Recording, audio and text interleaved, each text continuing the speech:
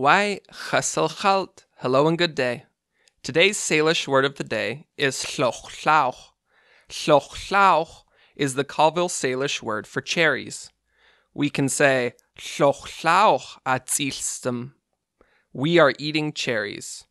I could ask my friends, llwch ŵx. Are you guys eating cherries?